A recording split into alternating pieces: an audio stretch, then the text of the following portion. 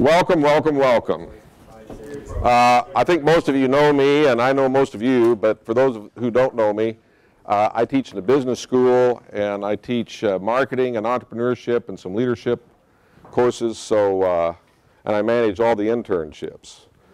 So one of the things that's helpful with that is I get to see a lot of chaos from students who are trying to figure out what in the world are they going to do with their life. So let's see if we can't take a little travel this morning and figure out some of those things. Maybe some things you can take away by the end of the period. We should have time for some questions, so I'm going to try to push through. And again, those of you who sat in class with me, you know it's easy for me to get down a rabbit trail. So I'm asking Carly to pull me back, okay? So let's think about some general concepts here. Again, I think worldview matters. Maybe it's the most important matter that you can address. And a lot of students, a lot of people, right? What is a worldview?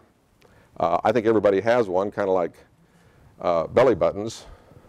If some of you don't have a belly button, you know, I have a son that doesn't have one, but that's a whole different story.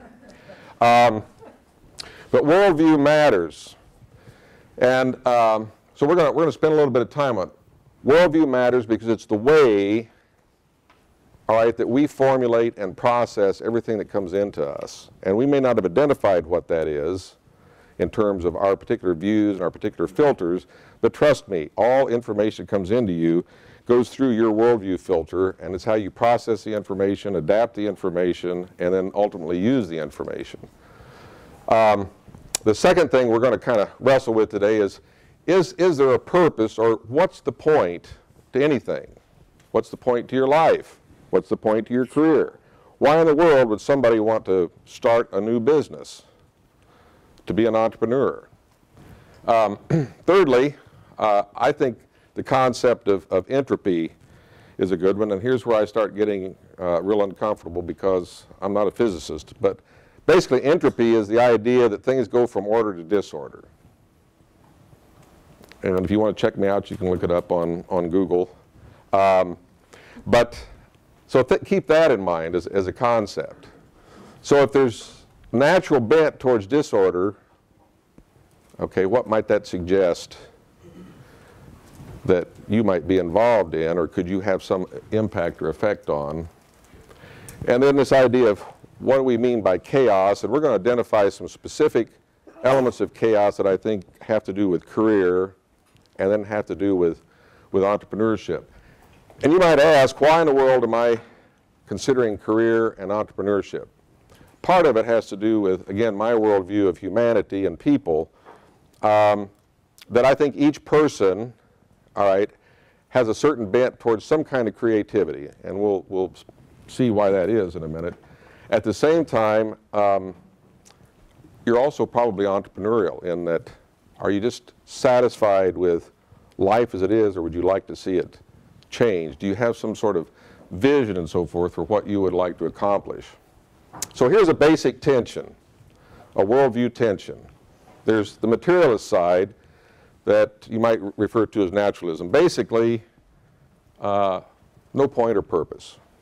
Things just are. So we're here because of a series of time times randomness, and has created the situation, not created, has evolved into the situation we see now. A theistic viewpoint, and more specifically a Judeo-Christian viewpoint, is that there is a purpose. There's a reason. And already you can see this great divide, right? I mean, if one side and one worldview says there's no point or purpose to anything, if you think about it inferentially and so forth, what is that going to lead someone to think about in terms of values, what direction they want to have in their life, and so forth and so on. So the primary thing that we're concerned about today to get established is this idea of a worldview and defining it for yourself, and then how can you apply it to your life and the goals for your career and the goals if you're interested in some entrepreneurial venture, whether it's inside a bigger organization, whether it's for you personally, or professionally. So the theistic worldview, according to Jeske, suggests that God imposes order. All right, God imposes order. Secondly, God declares that order is good. Now, where do we see that? Anybody? You don't have to go too far into the Bible.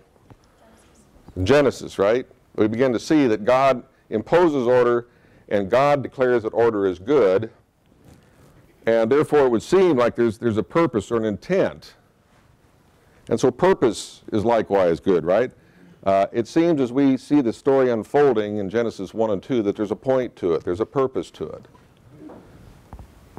And then, according to Jeske, he says the opposite of that, chaos tends towards evil.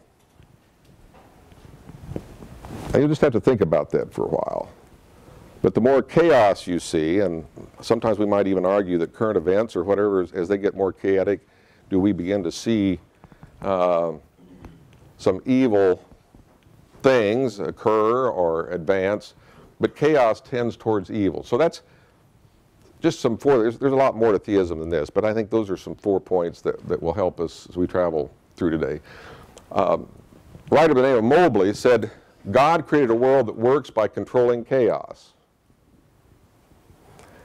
Now that might be a little bit different than what you have thought about, and I'm not saying this is the only way to look at it, but I was intrigued by what he had to say. He also said chaos is ever ready to break free, all right, from its restraints. So if order is providing the restraints, you see, and chaos is trying to break away from it, that would suggest there's an agent or agents acting to restrain, right? And he goes on further to say that human trespass erodes the stability. Maybe another word for trespass is sin. I mean, think back to Adam and Eve, for example. So that's, again, part of that worldview picture that we're trying to build here, all right? What is our purpose? What is our point? What's going on around us?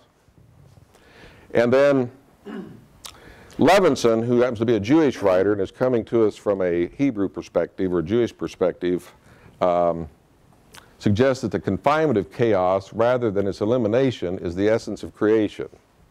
Now that's a different thought than we necessarily think as Christians, but I thought it was compelling to look at chaos in that way, right?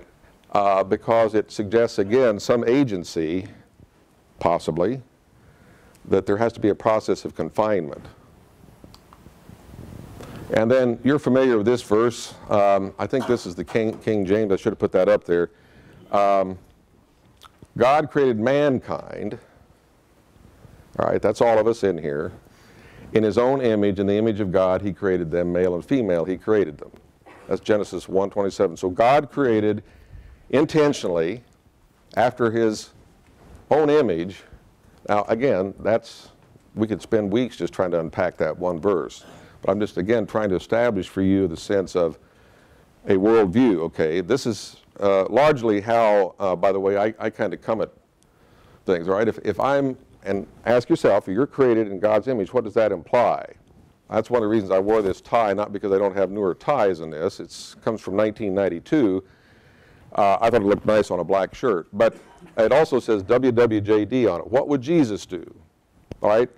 Very similar, right, construct to this. God made us in his own image, so if we think about how did God make us and why did he make us, and then we fast forward a few thousand years to, okay, what would Jesus do? And we know that popular phrase, and it's become trite to some degree, but still I think it has bearing.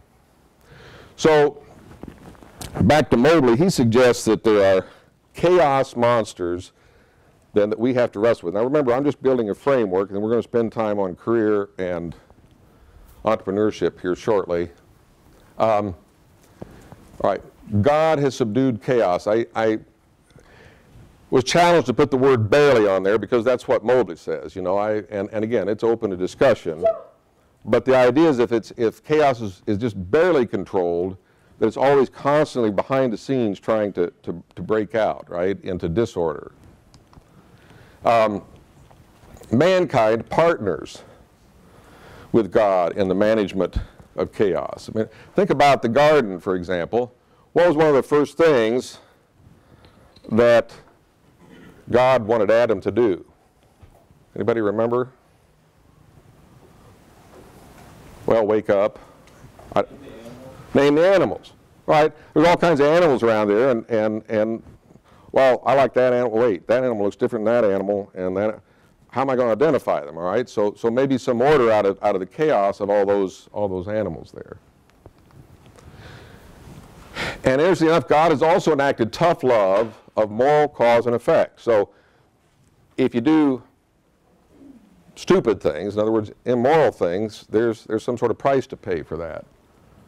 And God intends to reward fidelity and to support the management of chaos. I hope that makes sense. But it just says, basically, there are some rules, because again, the creation has purpose, and if we go against that purpose, sin, all right, then there's a consequence to pay. And I thought this was also an interesting thought here. Through praise, humans release energy that augments God's management of chaos. Now, you see examples of this, right, in Psalms, and some of you may have experienced examples of that, you know, in your own praise and worship. The other thing is, if you read, anybody here read Lamentations? Right, we see, you know, the concern and the frustration and the disappointment because, God, why have you let me down?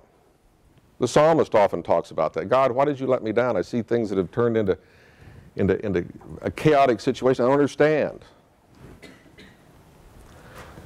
And this last point is that, you know, frankly, we can begin to understand, again, if we have that worldview that says we have a theistic worldview, we can begin to understand the divine design for chaos management, and that we are partners in that. Okay. And then we should live according to those insights. So, that's supposed to be an ellipsis with a colon. I don't know. I looked kind of neat when I did it. I don't. We're created in the likeness of the Creator. This is just a summation of this. Energy, input, is required for order. All right? And if we're agents of God, then our energy is contributing or can contribute to order. Now, there's the way we should be going about it, I believe. Each one of us can contribute to that order. And more importantly, because what we're kind of interested in, right, I mean, as individuals, I mean, we can have a big picture view, but it boils down to, okay, what are you going to be doing with the rest of your life? You know, how is that going to be played out? And again, can you be entrepreneurial? There's a lot of letters in that word. Did I spell that right? You know, how's that going to be played out? I believe that each person, because they have a gift, can learn how to use that gift in an entrepreneurial sense. All right. Now, let's move on to career. Let's talk about career. So this is the foundation, right? We got the worldview thing down. We got the theistic viewpoint down of worldview. We understand that we have a part to play in chaos. So now let's talk about how that might impact career. First of all, and this is the thing I'm focusing on for career today, there is value in failing. Wait a minute. Really? I mean, most of you are scared of getting an F, right, in a course. For some of you it comes naturally. Others have to really work at it. I've known students that work really hard to get an F because they don't work at all. That's almost harder than doing it, don't you think? So, a couple of authors suggested there's some benefits of failure. I don't know if you thought about that before, but I certainly believe that, and you'll see one of the things we tell entrepreneurs all the time, if you haven't failed, you're probably not going to be a good entrepreneur. You learn more through failure than you do through success. So first off, all of our careers, the careers we're going to have, and I can look back a lot longer than you can. Most of you can look back 4 or 5 years if you've been working. I can look back. It's foggy how far back I can look. But careers are complex, and they're in a dynamic system, and there's uncertainty, right?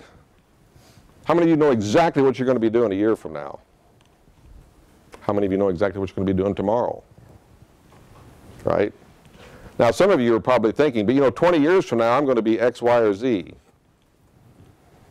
Well, that may be so, but maybe not. So, one of the things, the benefits of failure is if we fail, when we fail, and I shouldn't say if, when we fail, and we will, at some form or some fashion or some incident or some situation, some career. I mean, there's nothing worse than having a boss come to you. I had a boss come to me one time and say, you know, Alan, it's just not working. Luckily, he offered me a different job, and I was very successful at it. They also sent me on the road for 10 years. So I guess they didn't want me in the office. But it's an opportunity to learn, okay? What happened here, you say to yourself? What could I have done better? What have I learned from this experience? I think failure also encourages creativity. And again, the reason that ties in with entrepreneurship, you'll see in a minute, is because entrepreneurship is in fact for the most part, a creative activity.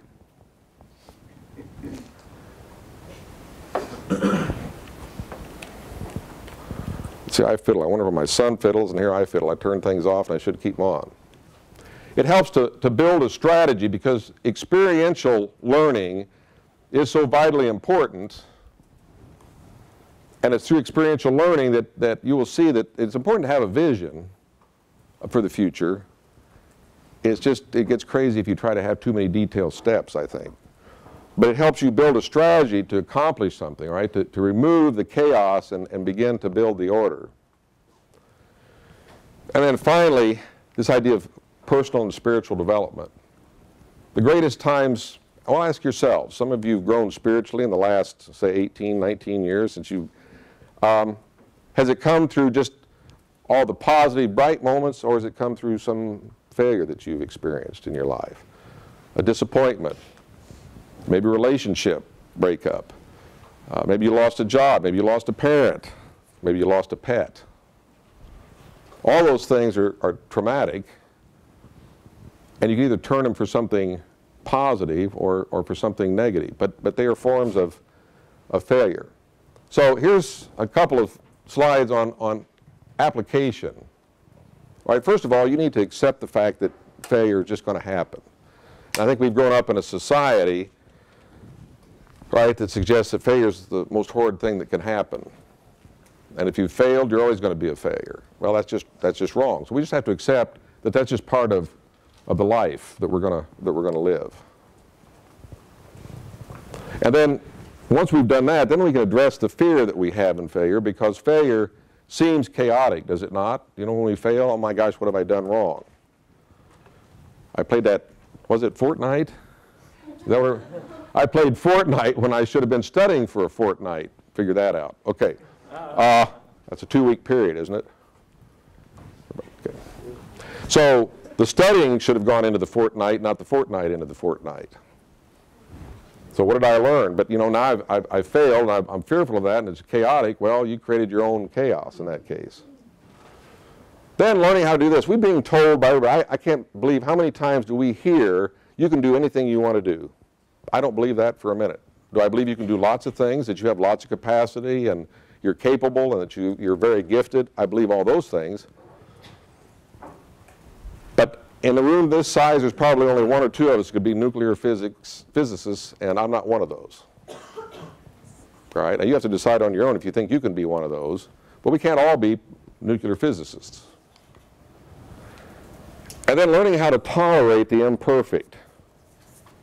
I mean, how many of you get up in the morning, and I don't want to have show of hands, you go to the mirror, and at first you think about, oh my gosh, I can't go out of the room this morning. Something ain't right. You know, piece of hair is sticking out this way. How do I get it to lay down? And I won't go into all the other things. Oh my goodness, what did I have for dinner last night? I better take care of that. Stuck in my teeth. You're not perfect, right? So how do you learn how to tolerate? Because society keeps telling you need to be perfect. You have no limitations.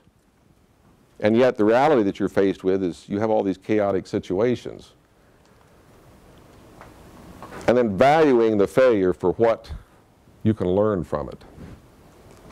A little bit different than normalizing failure, but valuing failure is to really assess it and understand what you have learned from it. And then setting up a process by which, I know many of you in here probably keep journals, right?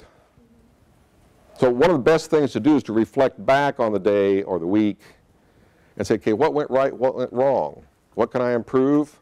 What do I need to discard? What is creating chaos in my life? But I can get rid of it. And then contingency planning. So for example, I've talked to many students who've come to me about their internships. And some just, man, they got their internship down. They know exactly where they're going to go. They know who they're going to talk to. You know, they're on a track. And there's other students who just start freaking out. I don't know anybody, don't have anything. And two things that I've observed of that is, one, there's never been a student that hasn't found an internship, at least in the business school, through the business school. And secondly, sometimes the providential.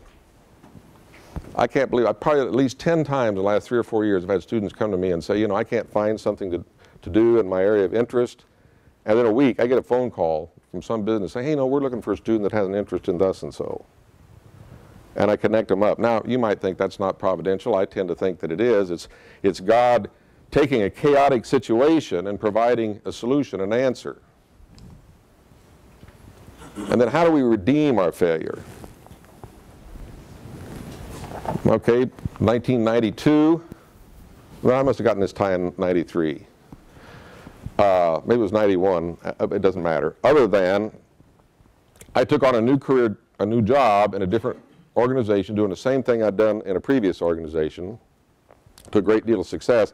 I wasn't making it happen in this new organization. The president came to me and sat down, and I alluded to it earlier, said, Alan, you're just not making it happen. So you have a choice. You can either find another job, or I got this job for you. And I said, but I don't want that job. He says, well, this is your choice. And, you know, I thought about it, prayed about it, and I said, okay, look, I got 2 kids at home, got to feed, family, dog, wife, yard, all these things had to eat, right? Huh? In that order. In that order, right? No, maybe not quite that order. But right, so what do you do? Okay, I'm going to take the job because I got to have a job right now. It's a very chaotic, depressing situation. And it was one of the few times in my career that basically when my boss said, you failed. You know, I brought you in here, I left a very lucrative job, came in and a year into it, hey, you're a failure. Okay, what am I going to do with that? I'm going to take up this other offer, and it was a small little piece of the big corporate pie, and little did I know, but my intention was to make it as big as I could possibly make it. And 3 years later, it represented more than half of the revenue of the company. So it's a totally different arena, but at the moment I faced it, you see, what was I going to do? That's a process of redeeming failure. And another key thing is examining your risk tolerance. About 1994-ish, 5-ish, you know, I decided I did not want to be a CEO. I had job offers to be a CEO, but I said, you know, I just don't have the tolerance for that level of risk. I'm happy, be careful how I say this, I'm happy to be number 2, the second, right, if that's what I'm asked to be, because I can be a strong supporter to the president or the CEO of the company and help them succeed. I can be an advisor and a counselor, but I'm just not up to taking the level of risk. So I understood what my risk tolerance was. Now, later on, as an entrepreneur, you know, I managed to lose, yeah, I don't know, a couple, $3 million, something like that. And, you know, I realized that wasn't my risk tolerance either, because most entrepreneurs, they fall over, they get back up, and they keep going. I said, you know what, this is the result. So I did get a nice, well, I don't know if it's nice or not, but at least most of it's white now, right? So you got to ask yourself those kind of questions. And then, anybody familiar how to make a silk purse out of a sow's ear? Anybody ever hear that phrase? What was that? How to make a silk purse out of a sow's ear. See, that's an old Indiana farm talk. But the idea is you take a rough, bad situation and you work on it a bit and you turn something into something very valuable and pretty with it. And that's what this is about, right? What kind of opportunity, what may look like just rotten apples, you can turn into applesauce and eat it and before class. Is that right, Paul? Right. So there's some things about career. Now, in entrepreneurship, we have a little bit different situation. How do we take the essential chaos and use it in development and innovation? And we'll get all this to tie together here in just a moment. Here's some crucial elements. Some of you will recognize this from the marketing classes you've had with me. I mean, we talk about the market concept or market orientation, and that says, okay, we need to understand some target audience that more or less aligns with what it is we think we can do and figure out what their needs are, right? So the first thing you have to have is an orientation toward identifying, describing, and figuring out whether or not you can serve a need. And that's often a very chaotic thing because you're at the edge of change. Now when you're at the edge of change, that's a very, very chaotic situation. Sears, how many of you used to, well, 20 years ago when you were in your carriage, did your mom or dad take you into Sears? I mean, Sears was like the go-to place. And now it's bankrupt, along with Kmart. Why is that? You know, well, we won't go into all that. We could spend days on that too. But the idea was they began to slip with their understanding of what the need orientation was because the marketplace was beginning to change, was beginning to shift. Best Buy, that everybody thought was on the ropes here just about 5 years ago, has managed to survive some of this tension, and they're actually doing pretty well as a retailer. How many of you shop at Best Buy? Okay, well, 30 to 40% of the room. I'm actually about 41.3% if I calculated it right. The other thing that is, you need to be fanatical about what you're interested in doing, and I think this holds true for career too. There's two kinds of people that I've been dealing with for years in business, and that's people that really are fanatics about what they're doing and how they're contributing to the organization, and people that it's just a job. You know, and some of you probably heard me say in the classroom, I said, there's students here just here to punch a ticket. For some reason, they can spend tens of thousands of dollars, and they're not fanatics about learning, because this is a time and place that you'll probably never have again in your lifetime, you see, to learn things. And it's not that I expect you to stand up on your desk and cheer the next topic, you know, in the classroom. Well, that might be kind of fun. But, you know, I can see it. I mean, I can look out at the crowd, and I can pretty quickly grasp who's fanatic, and who isn't. Now, the other thing is finding experts. One of the biggest challenges, because of the chaos of entrepreneurship or even career, if you think of career as an entrepreneurial venture, is talk to people who've got some experience. Not that you're going to have the same experience that they have, but they can give you and help you a lot come out of some of the chaos that you're in, and they can tell you it's going to be okay. This is another thing that's very important, and that is having a long time horizon.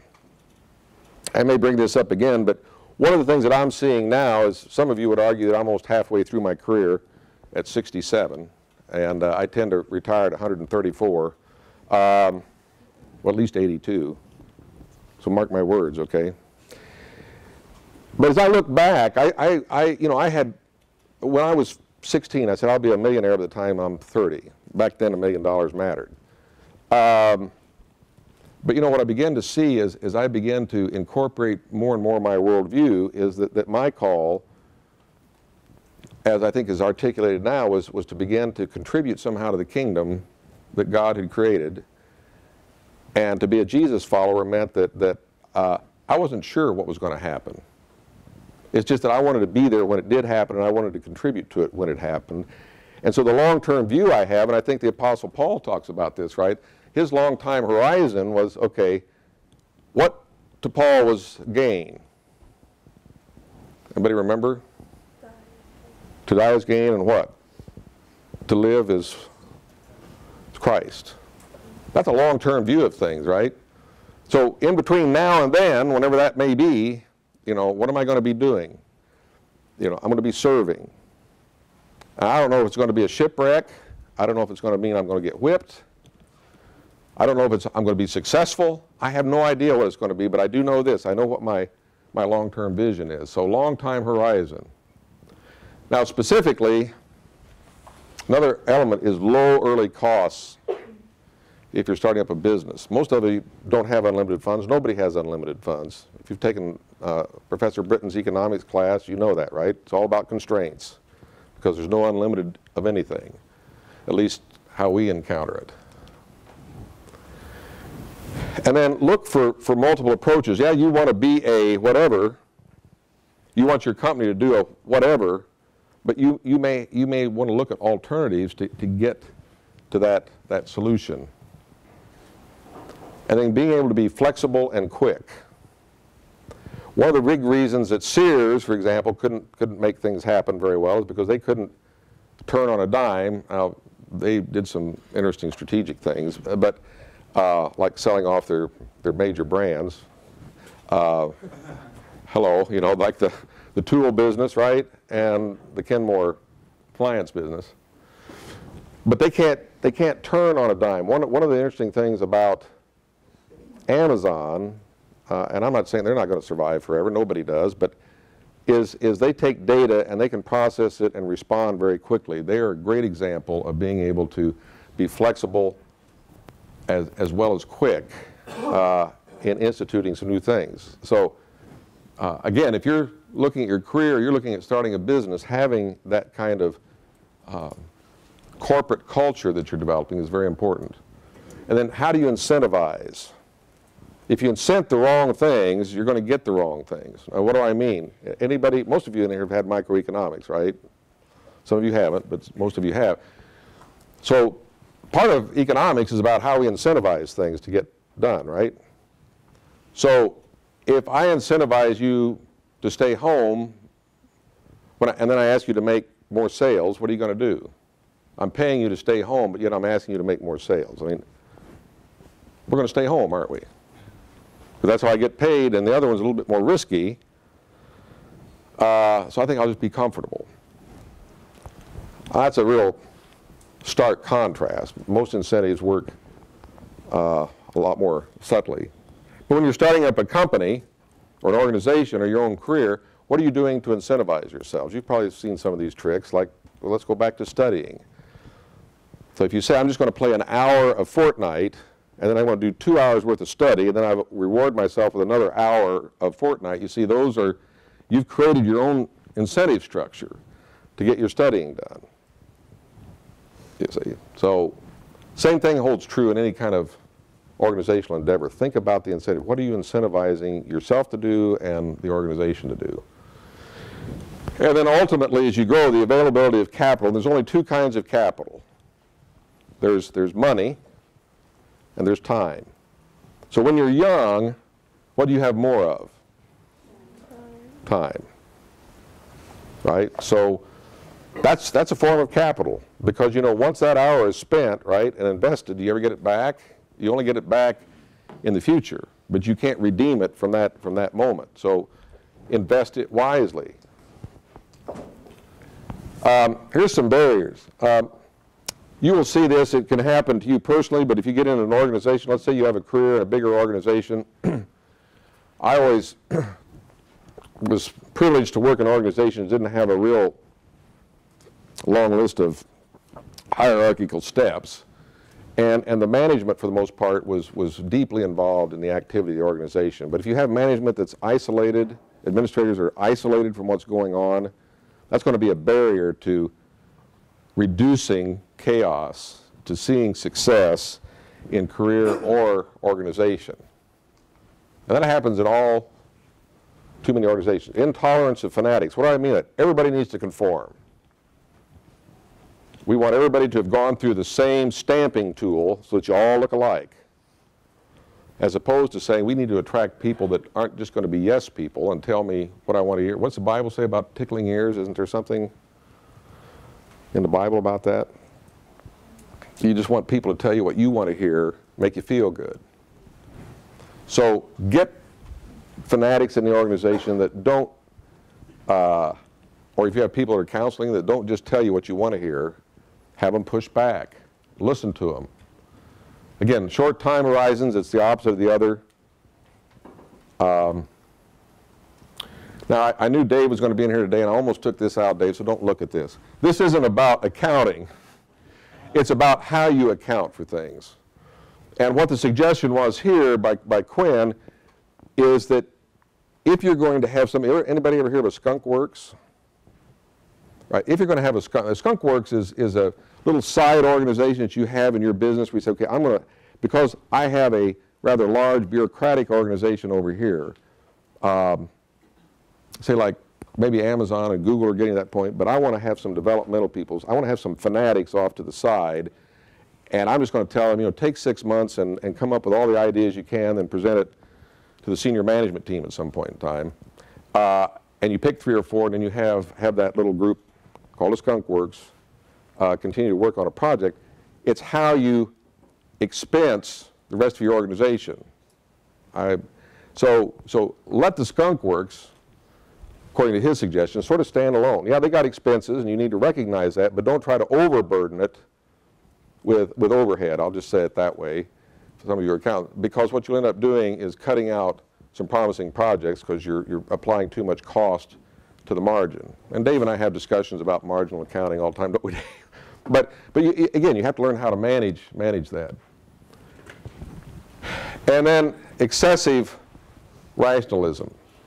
Constantly rationalizing things that just shouldn't go, okay? You think you've got it in order, but it's not. It's chaotic. And so you're rationalizing things that shouldn't be going on in your organization. And then again, the opposite of that, we talked about right incentives is inappropriate incentives. You're incentivizing the wrong thing. Some organizations just set up ways to create busy work. And that's a real danger. And it's also a danger to your career. All right, so let's kind of summarize here. We've talked about the importance of, okay, first of all, identifying, articulating, all right, your worldview. Then looking at elements in career. How can you take the chaos that's bound to happen over a long term in your career and turn it into something positive? And what's the overlap with entrepreneurship and some of the business principles that we want to take a look at? Now, I'm just going to touch on this briefly. It's a fascinating topic. Anybody heard of emergent order?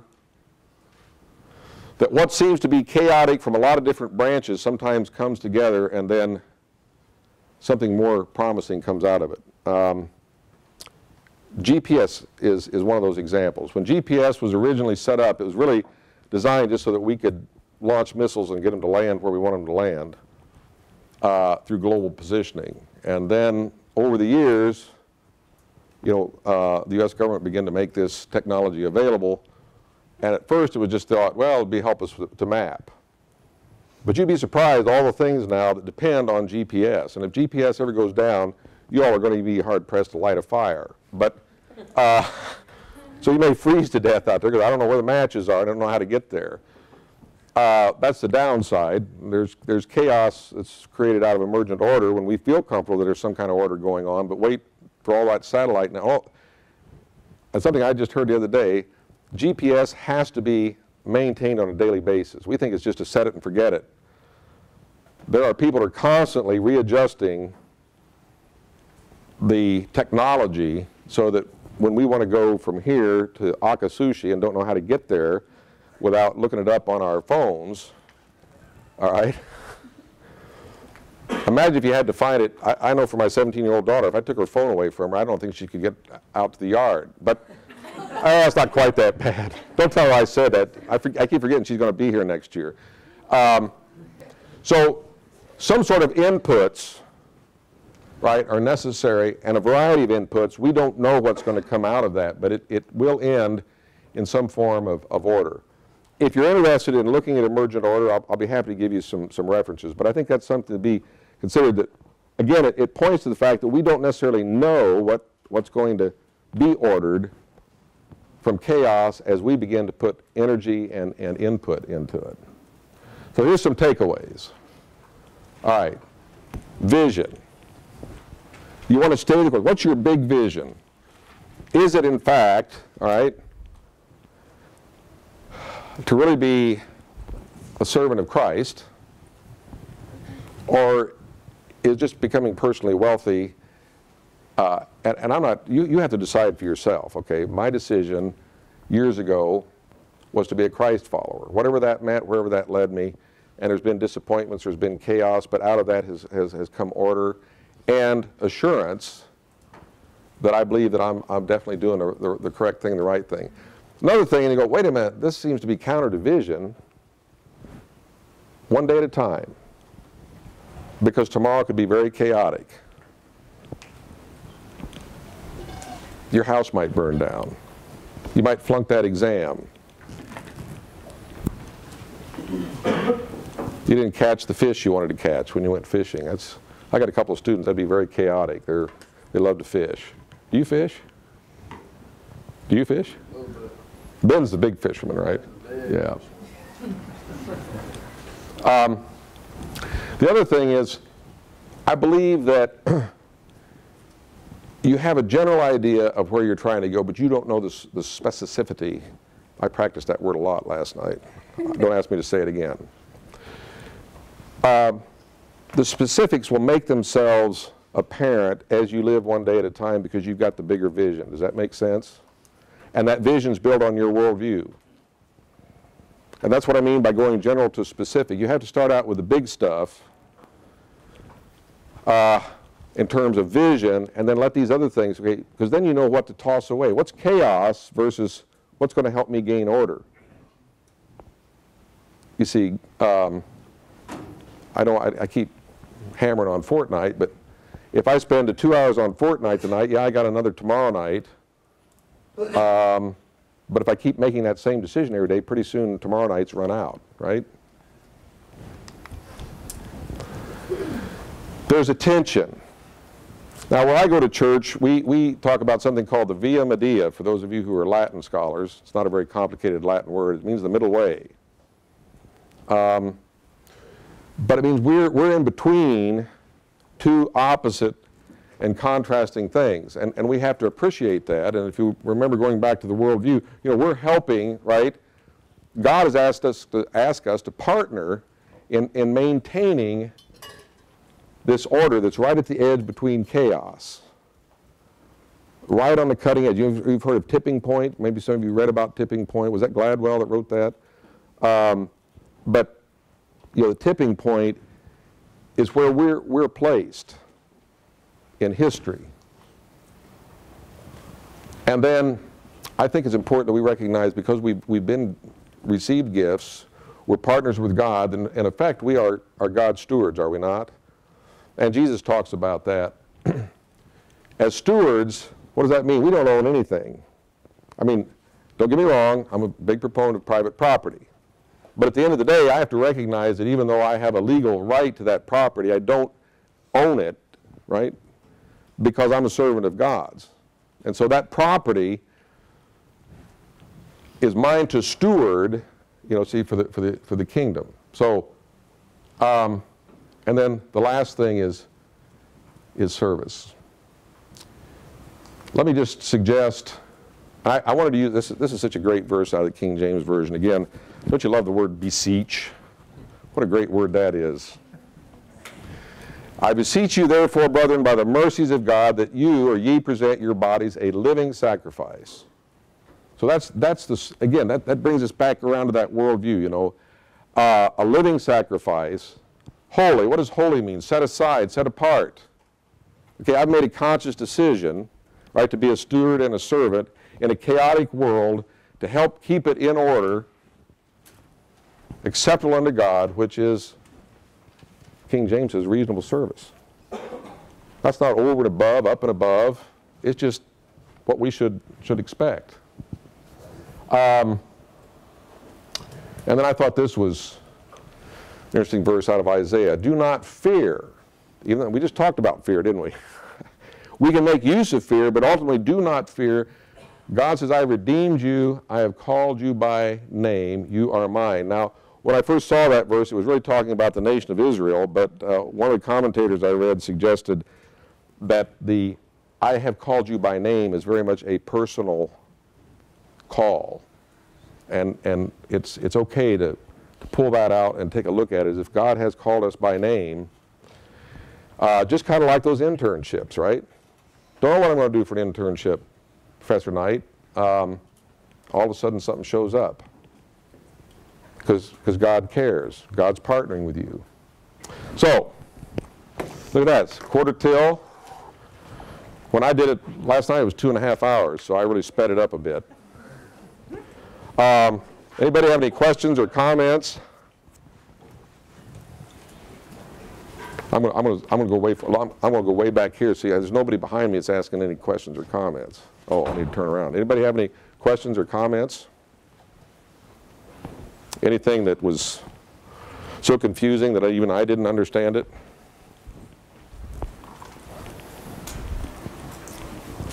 I'll tell you what, I have a, oh, yes. Interesting observation. Right now they're considering going from quarterly statements to 5 years, statements every 6 months. It's the same reason you mentioned about short term. And because people are doing so many things short term, they're not making a good long term decisions. You're talking about the corporate reporting or yeah. Which has been part of, for those of you who are, some of you are in finance classes and whatnot, and business classes, right, it's been one of the condemnations of the model that we use for publicly held companies, is what Dave's referring to. It is hard to have a long-term view when basically you're depending on the value of your stock in a publicly traded market, and they're evaluating it on a quarterly basis. I mean, how do you get up in front of a bunch of people and say, my earnings are down by 30%, but you know what? I'm betting on the future, and 2 years from now, it's going to be great. And most shareholders have a hard time. Though, the counter to that would be Amazon. Somehow, Amazon shareholders have this sort of attitude that it's going to happen one of these days, and maybe it will. But Amazon has not been extremely profitable with their retail sales. You know, their website. They make their money off Amazon Web Services. So, good point. If I offer to give somebody, I have a copy, you haven't heard this, but I have a copy of In Search of the Holy Grail. We found out we had 2 copies. I mean, I will give that to the winning question today, but Dave can't participate because he's part of the organization. Well, even that doesn't work. Gosh. Okay. If there are no other questions, I'll be standing around here. I hope this was helpful to you today. Thank you. You've been a very attentive audience, and I appreciate it. Thank you.